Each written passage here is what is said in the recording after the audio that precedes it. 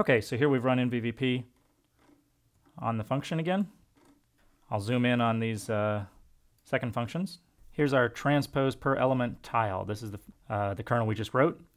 And as you can see, it's running with 32 by 32 thread blocks, each of which has 32 by 32 threads. And sure enough, we're achieving 100% global load efficiency and 100% global store efficiency. And yet our DRAM utilization has actually gone down slightly. So what's going on? So why is our achieved bandwidth still so low? The answer is going to come down to this statistic here, shared memory replay overhead.